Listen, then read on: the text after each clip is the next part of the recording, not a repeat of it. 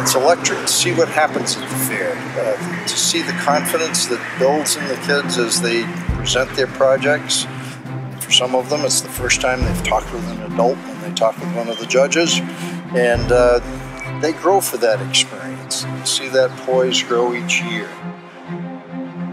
Science and math and technical kinds of things, that's really our future. And what we really need to do is give our kids the opportunity to get engaged in science, to do it. A lot of people think that you got to be a genius to be a competent scientist or engineer. And that's really a fallacy. Geniuses are welcome, but the main thing is you got to be willing to do it. Just exercise that curiosity and dig into stuff and be willing to accept, gee whiz, it didn't work this time, I've got to do it again. I've got to do it again. I've got to do it again. And each time you learn something, you grow for the experience, and you get better at science. My project for this year was building a Tesla coil and testing various spark gap designs using it. For my science fair project, I was detecting radon using a Geiger counter that I built. My project is what soap kills most bacteria, homemade, generic, or brand name soap. I am testing perfumes to find out if they contain phthalates, which are a toxic ester to human beings. My project is about foam radiation, to see the dangers of it.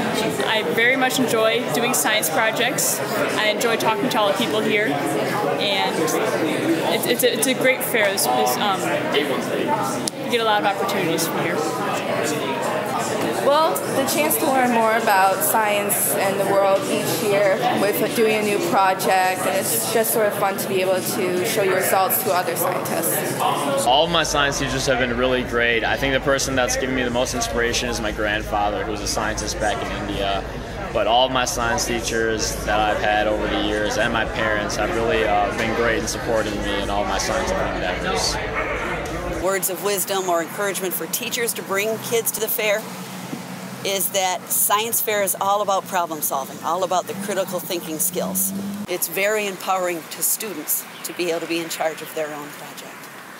If you go into science, you are creating a brain development system that allows you to do anything you want. It's really the ultimate way to think, if you ask me. And the more practice you have at it, the better. So start with the elementary program and keep going, and you'll enjoy it. It's definitely worth it. What I enjoy most about science,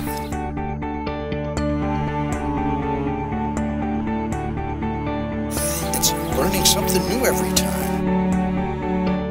That's really what it's about.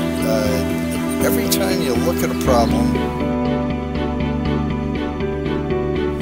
you find another dimension to it. You think you found one answer, and then that answer generates additional questions. It gets exciting.